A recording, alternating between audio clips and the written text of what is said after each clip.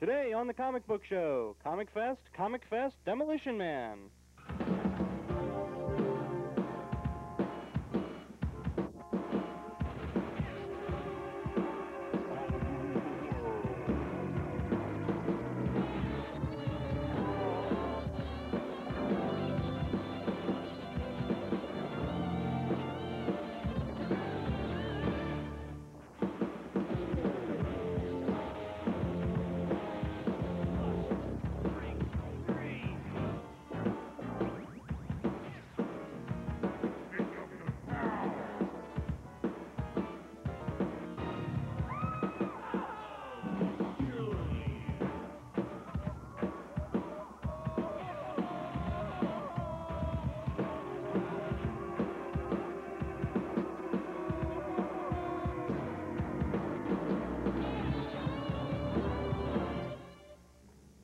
Welcome to the Comic Book Show, the only TV show about comics, your central authority for cartoons, comic books, and collectibles, and ComicFest. Welcome to the big ComicFest show.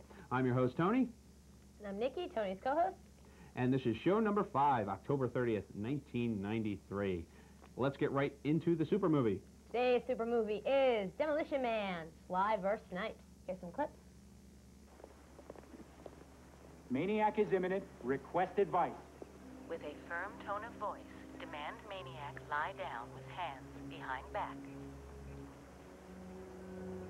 Simon Phoenix, lie down with your hands behind your back. What's this? 6 of you. Such nice, tidy uniforms. Oh, I'm so scared. What, you guys don't have sarcasm anymore? Maniac has responded with a scornful remark. Approach and repeat ultimatum in an even firmer tone of voice. Add the words, or else. Simon Phoenix, lie down on the ground, or else. Demolition Man, for me, was a fantastic movie. I mean, honestly, I have not seen a movie that's good since Cameron's Terminator 2. I mean, Snipes had the best lines, the funniest jokes, that he was still this real bad, evil guy, and Sylvester Stallone was just so good in this movie, so tough. Hey. You just like this butt. I mean, I like Snipes, too. I think he really stole the movie. He was the funniest thing in this movie. I think Stallone was his typical grim self, sort of moping around the movie, not really doing anything different that I've seen from him.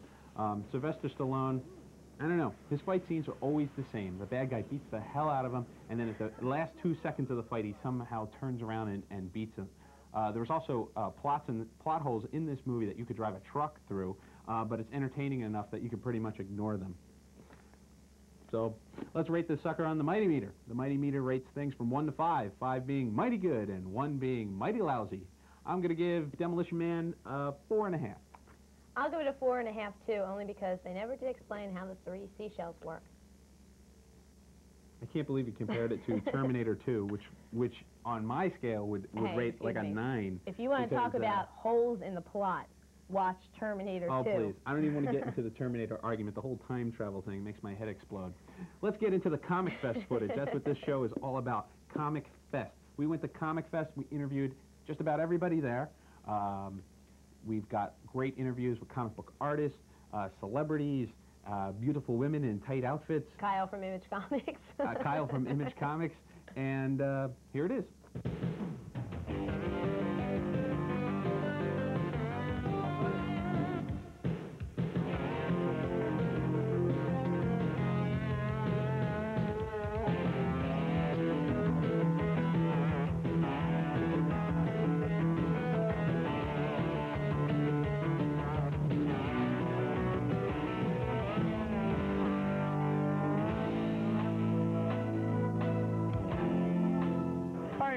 The Wizard booth with Palmiotti and Casada, the men, the myth, the legend.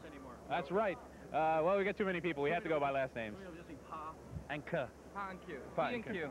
P and Q. So what do you guys, explain to the fans, maybe people who don't know you guys, some of the projects you've been working on, some pretty important projects.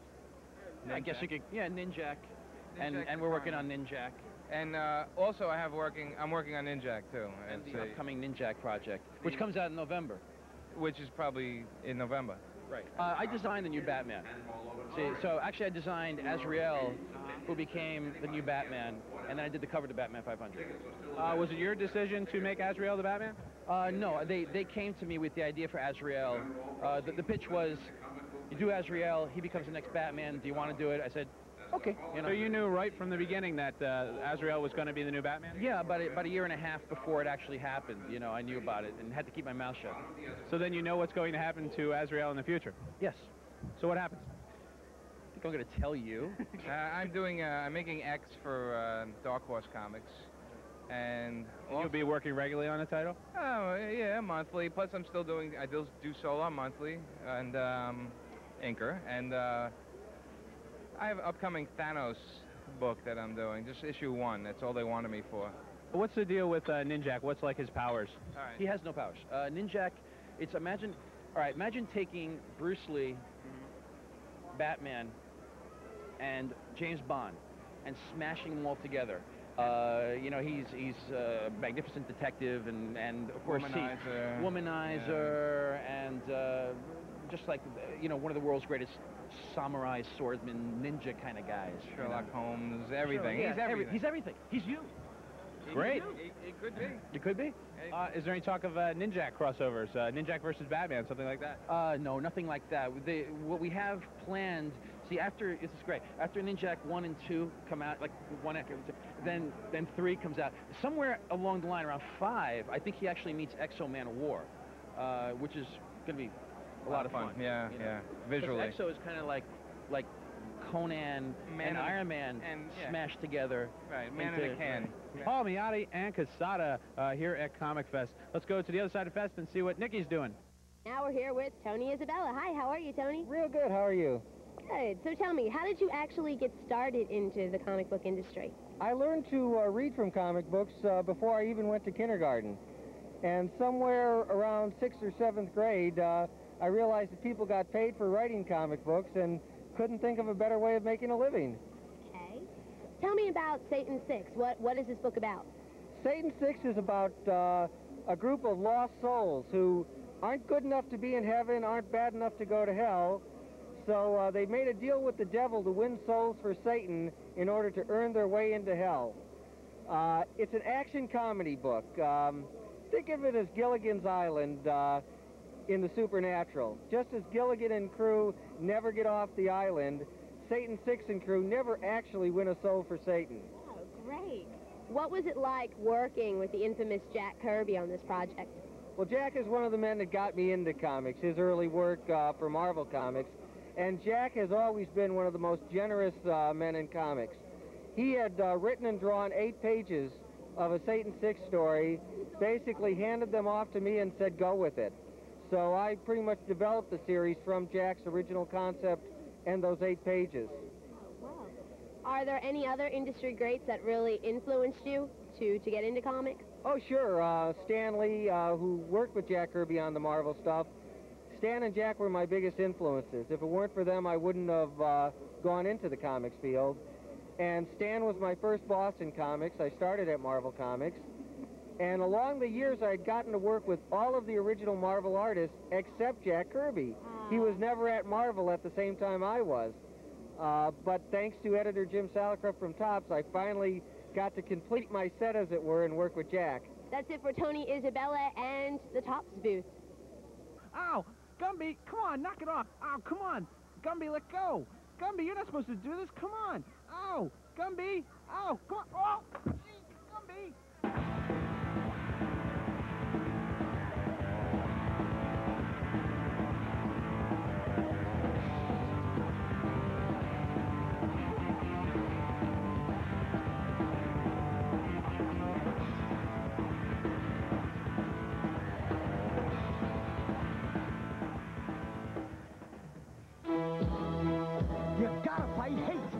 Make a stand. That's what the X-Men are all about. Man or mutant, it's all the same. The fight against evil. Marvel Comics X-Men, today's most popular superheroes. Saturday morning's hottest TV show. And America's favorite comic book. Marvel Comics X-Men. Head-banging, pulse-racing action. Isn't it time to see what the shouting's all about?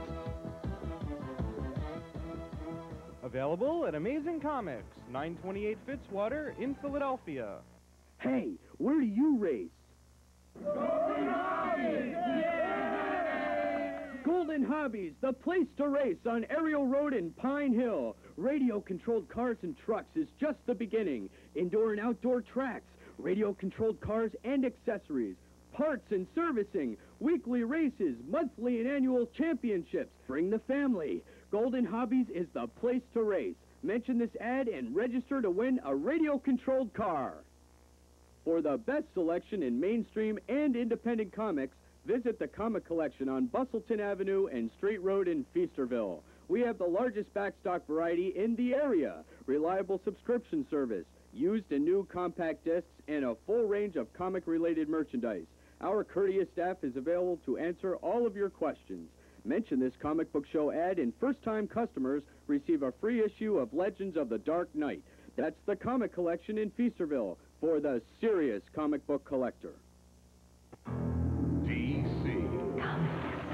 Incredible. Action. Astonishing. Adventure. The coolest heroes. The hottest heroines. And the most outrageous villains. Food for TV. In the universe. These ain't your daddy's comic books, fanboy. The DC Comics. Available at Marvel Comics in Princeton and New Brunswick. Welcome back to the comic book show. Thanks for waiting. Now we are here with Norm Brayfogle, famous right now for Prime from Malibu. How you doing, Norm? I'm doing pretty good. Great. Now tell me about Prime, what you're doing for Malibu. What's this all about? It looks great and great story. I guess Prime could best be described as a modern-day Captain of Marvel, or Captain, the guy that said Shazam. Yeah, Captain Marvel. He's a 13-year-old kid, and instead of having a lightning bolt come down and having a magical origin, it's a pseudo-scientific origin. And he was one of about 80 or 90 children that were experimented on back in the 60s in a secret government experiment with what they call a wetware virus, which is one of the science fiction concepts that revolve around in the Ultraverse and are responsible for a number of different superheroes and villains.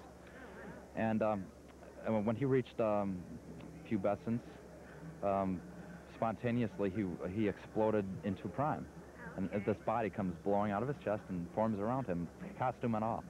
And then inside the Prime body, Kevin is still in there, but it's like his nervous system switches off at a certain point in the transformation, and Prime's kicks in. They share the same memories and the same brain and everything. He doesn't gain the wisdom of Solomon like Billy Batson did when he changed into Captain Marvel. It's like a grittier version of Captain Marvel. Okay. What made you want to get in the comics industry in the first place? Good question. Before I could read, I remember my mother reading Superman and Batman comics to me, and of course there was the Superman and Batman TV shows. But it was basically that. That's why I was into DC instead of Marvel more when I was a kid, too, just because Marvel didn't have a lot of multimedia marketing like DC did at the time. Are there any other people in the industry that influence you or that you look up to? Certainly. Before that, however, my dad used to draw Superman for me when I was really young. And that must have had a big influence on me, too, made me want to draw. And maybe it's genetic, who knows, maybe it's cultural. We're a very visual culture, but I wanted to draw all along, and I wanted to do it as a hobby. I wanted to be an astronomer or get into natural sciences, but once I realized that I'd put a lot of effort and developed a certain amount in my drawing ability, I decided I should make that a career. Well, Neil Adams was an influence. Frank Miller was an influence for a while. Bernie Wrightson, the classics as well. I used to have a subscription to American Artist magazine when I was in grade school, and that influenced me a lot. I love doing full-color paintings. The classics, you know, Leonardo da Vinci, Michelangelo. The Impressionists made a big impression on me. Norm Brayfogle, Prime, Metaphysique coming out, all kinds of great stuff. Check it out. He's one of the best in the industry today.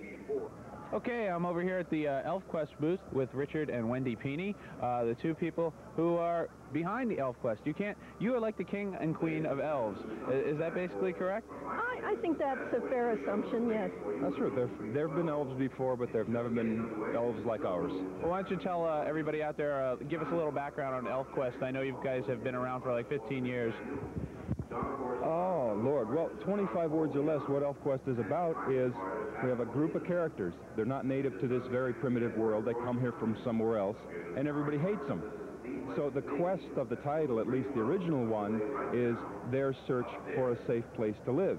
And in the process of many, many issues that span many years of comics, they discover that the safe place is wherever they are because they've found their home in themselves. And that's ElfQuest. We're a very evenly divided team. When we created ElfQuest back in 1977, it pretty much fell into the pattern that I was the... essentially, I came up with a skeleton idea for the story, and then Richard and I would co-plot it. I would script it, I would draw it, I would pencil it, I would letter it, I would do everything. And Richard then would edit it and publish it. And we learned all of it from the seat of our pants. Tell us a little bit about some of the upcoming projects for ElfQuest. I understand there's going to be a movie. Well, the list is almost too numerous to mention, but since you brought up the movie, we'll talk about that first. We just recently closed a movie development deal with Ed Pressman, the producer of, oh goodness, the 2 Conan films, Wall Street, any number of Oliver Stone films. He's also producing a Judge Dredd film, and The Crow is going to be released soon. Well, for most of our 15 years, it was Wendy and I, and we put out one title. And in the beginning, we put out one title every 4 months, and it drove fans mad waiting for it. And we stepped that up to bi-monthly. But just recently, we decided to expand the universe of ElfQuest to let other artists and writers work in it, because we'd gotten expressions of interest from people. So we now have the original ElfQuest title, which is called ElfQuest Hidden Years, which is an ongoing story. We spun off something called ElfQuest New Blood, which is going to take some of the characters from Hidden Years and spin them off on their own adventure. We have a third title called Blood of 10 Chiefs, which are adaptations of short stories written by various science fiction and fantasy authors. And in December, we'll have a fourth ElfQuest title called Wave Dancers, which follows the adventures of a group that split off right from the beginning and went to live in the sea.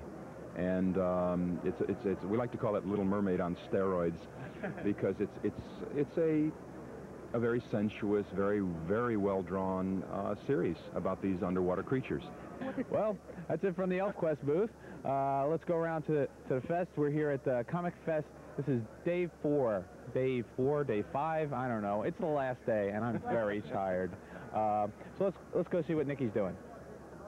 ComicFest 93 is continuing, and are you ready for this? We have now reached the booth of Defiant. Yes, and we are now joined by Jim Shooter. Hi, Jim. How you doing? Good, Nikki. How are you? Good. So tell me about Defiant. What really is this company all about?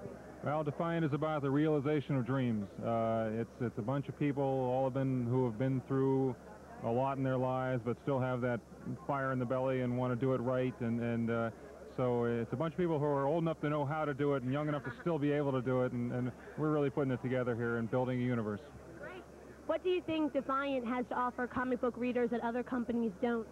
I think that we're the storytellers. I think that when I started my last company, the business had gone in the direction of just doing collectibles and holograms and stuff, and we started doing story again, because that's what all my training is, all my background is, and it was a success. And I think that with the same people have gathered again to build this company, and we've gotten even some more people who I think are the business's greatest storytellers, guys like Chris Claremont, Len Wein, Dave Cockrum, people who are franchise builders, people who build universes and build worlds and love to work in continuity with each other. And as far as I'm concerned, we're the team to beat. We have all the best storytellers in the business, and the best creators in the business, guys like Alan Weiss and guys like David Lapham and Jan Childress, who's here, who's working on The Good Guys with us, and an artist named Gray, who won't let me use his real name. But we have some great people, and I think it's all coming together. Great. What made you want to get started in comics in the first place?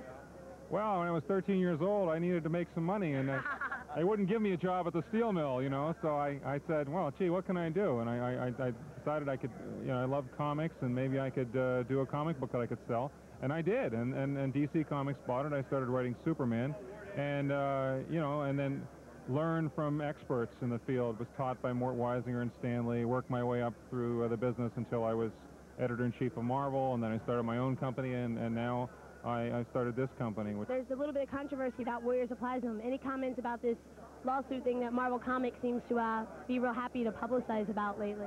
Well, we were sued by Marvel. They said that they had a character called Plasma, which hasn't seen print yet, and they sued us that we were infringing on their name.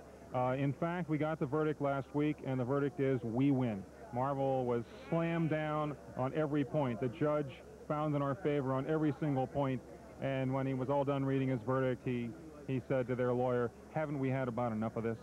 I said, "Yes." So as far as I'm concerned, you know, goodness and virtue triumph again. Well, that's it for Defiant. They're victorious. Come check this stuff out. Jim Shooter, Nikki, ComicFest 93. Hi from the Comic Fest, and the Comic Book Show will be right back.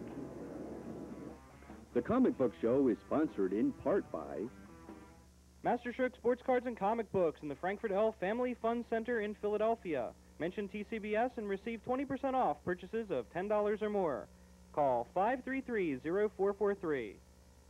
The Comic Book Show gets all its costumes from Captain Costume, 412 White Horse Pike in Stratford, New Jersey. Call 609-783-9852. Captain Costume. Have you called Bill Cole Enterprises yet? Have you? You have not? Well, you better call them, because they make Mylar Snugs and comic book preservation supplies. Bill Cole Enterprises. These are the same people that supply the Library of Congress and the National Archives. They don't mess around. They keep the Bill of Rights, the Constitution, the Declaration of Independence fresh. Think of what they could do for your comic books. And not just Mylar Snugs. No, no. Acid-free backing boards, boxes, Mylars for every age of comic book. Everything is color-coded, so you don't get confused. Blue for Silver and Golden Age, black for current comics, and even purple for magazines. And now they have Mylar Snugs for ash cans. Will you listen to me? Ash cans! Bill Cole Enterprises, available at your local comic book store, or send away for their free catalog of preservation supplies. It's free. You just have to write them a letter. Bill Cole Enterprises, P.O. Box 60, Department CD, Randolph, Massachusetts, 023680060. Or to place an order, call 617-986-2653. Bill Cole Enterprises. Ask for them. Ask for them. By name. You gotta fight hate. You gotta make a stand. That's what the X-Men are all about. Man or mutant, it's all the same. The fight against evil. Marvel Comics X-Men, today's most popular superheroes. Saturday morning's hottest TV show. And America's favorite comic books. Marvel Comics X-Men. Head-banging, pulse-racing action. Isn't it time to see what the shouting's all about? Available at Amazing Comics, 928 Fitzwater in Philadelphia. Welcome back to the Comic Book Show. All right, we're sitting in the Batmobile now. We're going to give you a little tour. This is the original Batmobile. It was salvaged from a junkyard and all refurbished. And you can see some of the cool things they have in the car. That's the turn button that used to turn the car completely around. Smoke bomb, of course, the anti-theft device, which I believe was the ejection seat. Some other buttons here. You got like a speed racer thing going on the steering wheel, which is kind of cool. See if the horn works? No. Batman's got to fix his horn. EMG lights, nail spread, oil squirt. Oh, and we even got like a cassette radio in here, so Batman could listen to some tunes. What do you got on your side of the car, Nick? Over on Robin's side of the car, we have the bat screen, missing bat phone, a really cool radar scope. Looks like a LR left-right turn signal type thing. It kind of looks like an ashtray, a hazard light, and a really cool mat down here with a fluorescent orange bat. It's really cool. And you can see in the back that Batman had Kenwood speakers, so Batman really know how to listen to some tunes if he wanted to. Let's swing around the back. We can show that neat rocket part, and I'll see if I can get the thing to ignite. I don't think there's any gas in this thing. That's it for the Batmobile. Let's walk around the fest and check out some other stuff. ComicFest 93 had something to offer everyone this year. Mark Schultz, the creator of Cadillacs and Dinosaurs, held a speech. Scott McCloud, the author of Understanding Comics, had his seminar. Harlan Ellison gave a speech to benefit the Comic Book Legal Defense Fund. And Jim Shooter held a seminar on how to create your own comic book, which also benefited the Comic Book Legal Defense Fund. Malibu hosted a casino night for its VIP guests and retailers. But the two biggest events of the Comic Fest were the Wizard Awards, which honored industry professionals, and the debate between Spawn's creator Todd McFarlane and writer Peter David. There's a good reason that Todd is wearing a towel.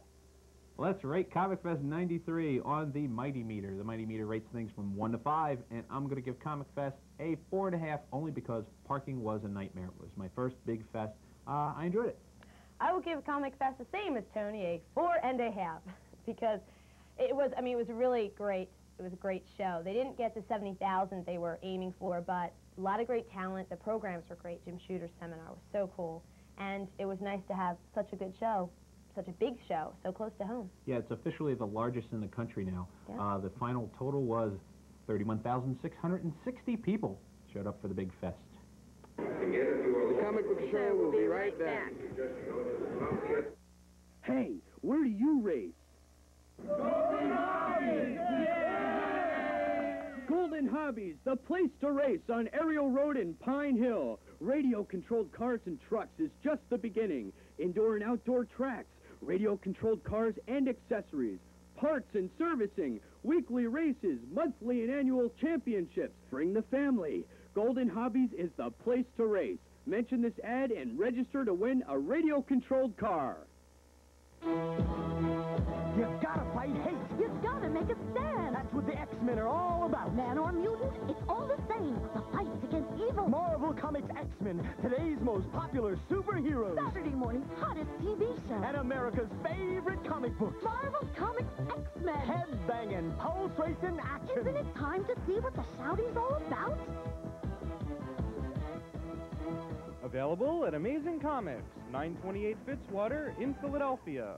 Welcome to Celebrity Corner. I'm here with Gary Delabate of The Howard Stern Show. Gary, I'd like to ask you what sort of comics you collect, if you collect them, and what sort of comics that the crew of The Howard Stern Show collects. Well, I'm not really that much of a comic book collector. I'm more of an animation art collector, but is Mad Magazine a comic? Yeah. I like that, man. I could read that forever, man. That's like everybody's childhood. I think Howard likes to look at Superman and Spider-Man. He likes mostly that sort of stuff.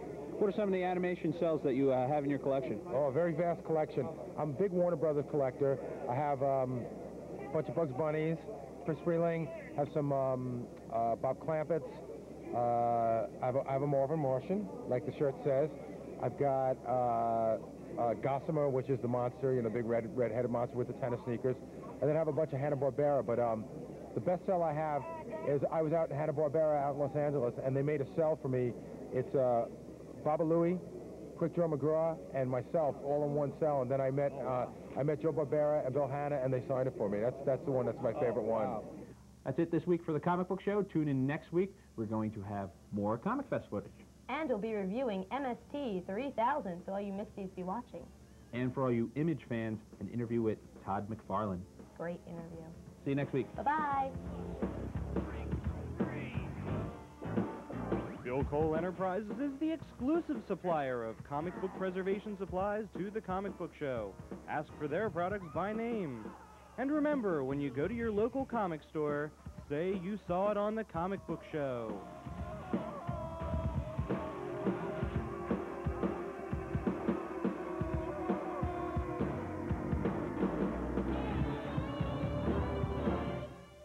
Oh, my God, this Comic Fest is killing me. I'm so tired. Wait a minute. Where's the equipment? Gary! Hold on, I'm coming, Bob.